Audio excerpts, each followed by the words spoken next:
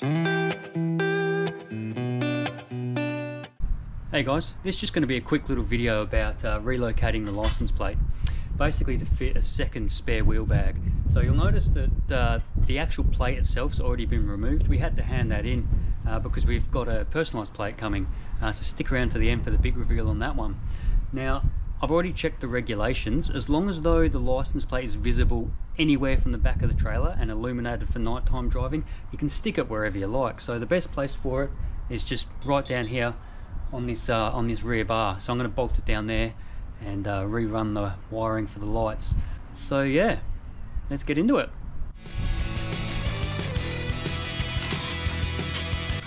That's where it's going to be mounted, something like that. So I'm just going to shorten it down, shorten this section down, move the light down a little bit, and I'm going to bolt it straight through. I'm going to bolt it straight through here and there, and I'll probably pop rivet that on, I suppose. Move the light down, run the wires, and we're done.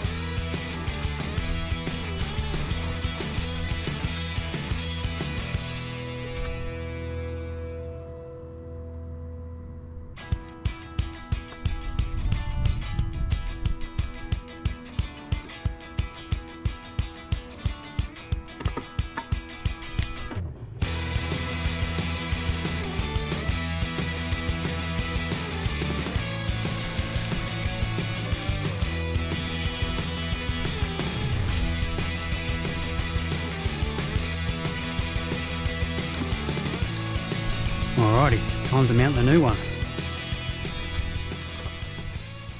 Alright, so here it is. The Robbo. I reckon it looks pretty snazzy. Yeah, so anyway, if you see us out on the road, give us a toot or hit us up on the two-way. We monitor both channel 18 and channel 40.